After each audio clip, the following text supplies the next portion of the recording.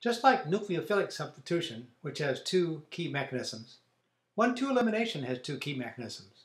And like nucleophilic substitution, those mechanisms are named to designate the number of reactants in the rate-determining step, E1 and E2. In an E1 elimination reaction, the stereochemistry of the alkyl halide is immaterial. Generally, you make both alkene stereoisomers, E and C. This is easy to explain when you look carefully at the mechanism. The E1 reaction has two steps.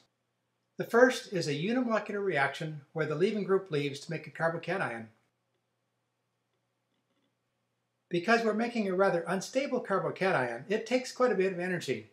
So this is the rate-determining step, the slow step.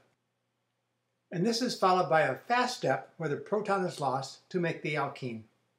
So what accounts for the formation of two alkene stereoisomers? Well, this carbocation has a lifetime, and during that lifetime, there can be rotation around the carbon-carbon single bond you see there. That rotation gives rise to a lot of conformations. Two are particularly important. Take a look.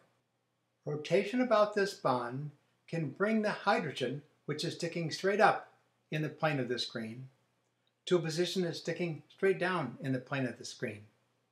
And that's really important because then that sigma bonding aligns with the empty p orbital on the adjacent carbon. This p orbital and the adjacent sigma bond have to line up to form the pi bond. When they do line up, the base can abstract that proton, either when it sticks straight up to form the pi bond, or when it sticks straight down to form the pi bond. So this accounts for the formation of two stereoisomers. As the rotation occurs, the positions of 1 and 2 relative to us, the observer, change. 2, which is sticking toward us, rotates up and ends up sticking away from us. 1, sticking away from us, ends up sticking toward us. So loss of the proton and formation of the pi bond makes the two stereoisomers. Those groups 1 and 2 have switched orientations. When we look at the rates of these reactions, there's a very distinct rate dependency on whether the alkyl group is tertiary, secondary, or primary. The tertiary alkyl halides undergo E1 elimination rapidly. The secondary halides slowly, if at all, and primary halides don't undergo elimination by the E1 mechanism. Why is that? That's because the rate-determining step involves the formation of a carbocation, and alkyl groups attached to the carbon of the carbocation stabilize that carbocation. When there are two alkyl groups attached to that carbon, in addition to the one that has the alpha carbon, we have a tertiary halide, and that carbocation is stabilized by those alkyl groups. A secondary alkyl halide only has one alkyl group attached here, which means that the carbocation is less stabilized.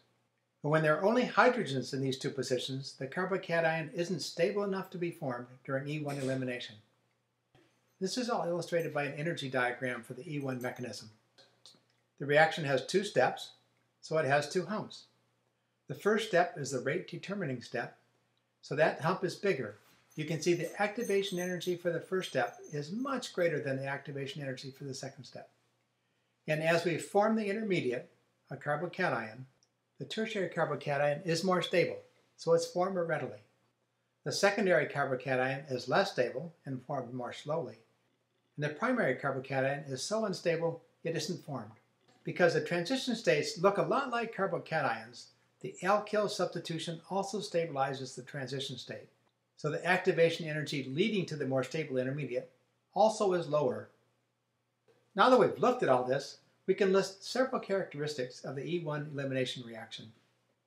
So here's our mechanism, and we know that the first step is a slow step, rate determining. The intermediate carbocation rather rapidly loses the proton to make the alkene. So looking at the E1 mechanism, it's a two-step reaction. It has first-order kinetics because there's only one reactant involved in the slow step. It's not stereospecific.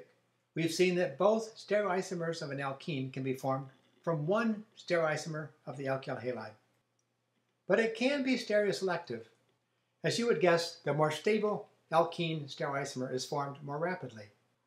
The rate is affected by the leaving group? The better the leaving group, the faster the reaction. That makes sense. That carbon leaving group bond is being broken in the rate determining step.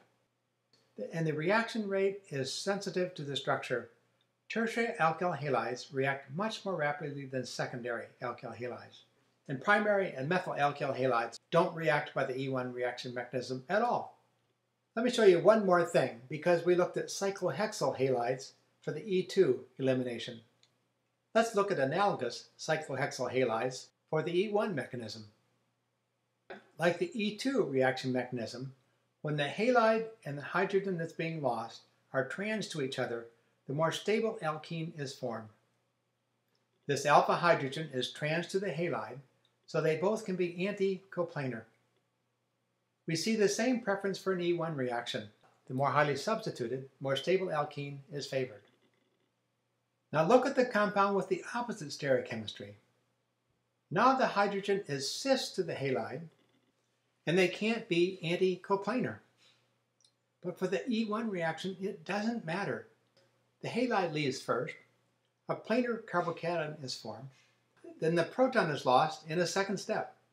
The stereochemistry of the starting halide is immaterial, so these two cyclohexyl halide stereoisomers show the same preference for making the more stable alkene.